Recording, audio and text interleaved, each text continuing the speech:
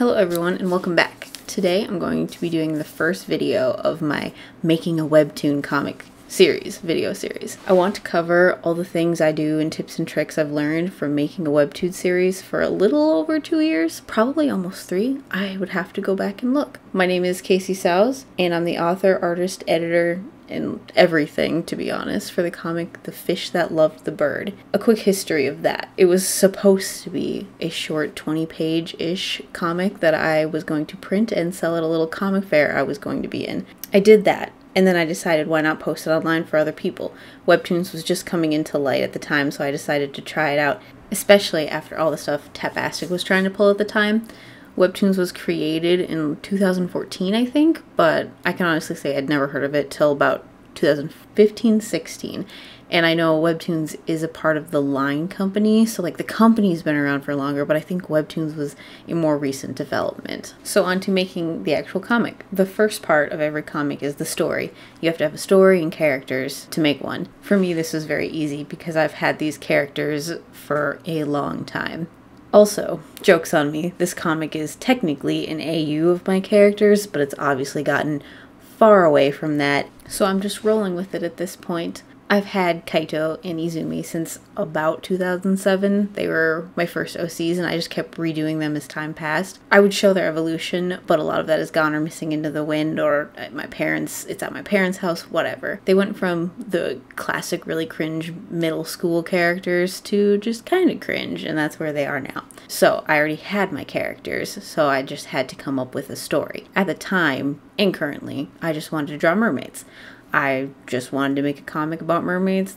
That was about the only thought process I had. And ironically, Kaito originally was a bird character, but it made more sense for him to be the mermaid in this situation. If he was under the authoritarian kind of government parenting system that Izumi is, he would not risk being caught where he wasn't supposed to be. But in the mer world, if he was where he was not supposed to be, he wouldn't be jailed or punished or anything else like that. It was just frowned upon. So I had to make Izumi the bird. That's it. I will say I was not clever and just made it a war of two worlds. It's a very common theme in fantasy, but that was the beginning to my plot. I start with the basic overall arc of the story in a paragraph at the top. The main plot, some of the high points, the climax, just to remind myself what I'm leading up to. It would normally be about a paragraph or two, depending how long the story is. Then I make bullet points. The bullet points, most of the time, barely make sense or include things I want to include, but not a lot of details or nothing truly set in stone, just like fun little quirky things I want to happen, want to remember that I had that idea, and I just list them out so I don't forget to include them when I start the script writing. From there, I use a website called Celtics. I don't actually know how it's pronounced. It's basically a script writing website that you can use for free. It's free up to 3 scripts,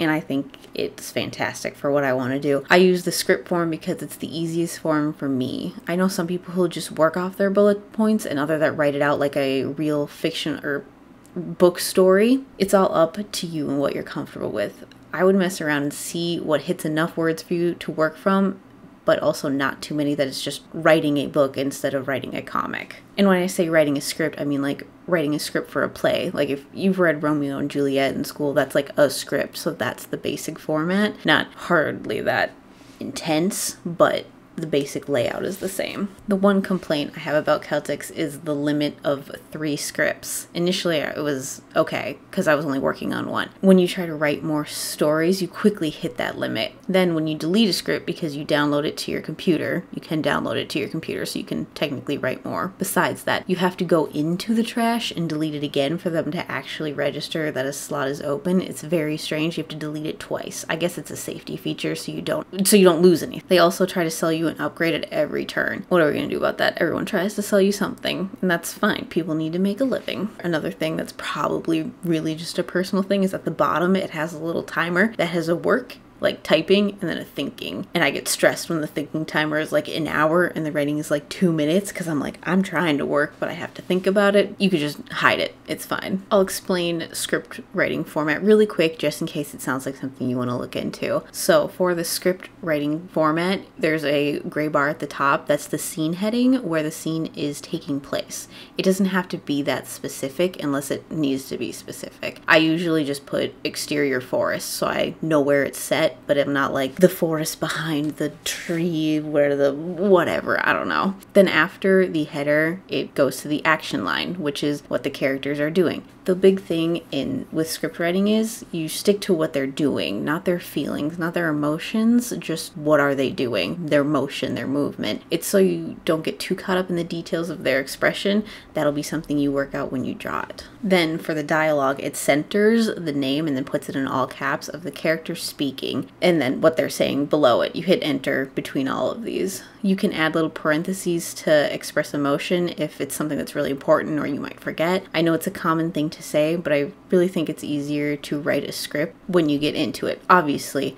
But I mean, don't force yourself if it's just not coming at that time. Write down your thoughts throughout the day and get yourself excited to work on the story. It does wonders for me to not force myself to write and just kind of like put notes in my phone and then add it to the story later. I also want to add real quick, some people do plan out the beginning and middle, blah, whatever, every part of their comic before starting. I did not. I had a lot of plot points and how it started, but I let the story drive me rather than me trying to drive the story. It's not a way everyone can work, and it's very disorderly and can be really chaotic, but I like it. It allows me to learn things about the characters as I'm creating the story and lets me grow as I go rather than be forced to do what I have already written. I try to keep most things vague and let the details come as they need to.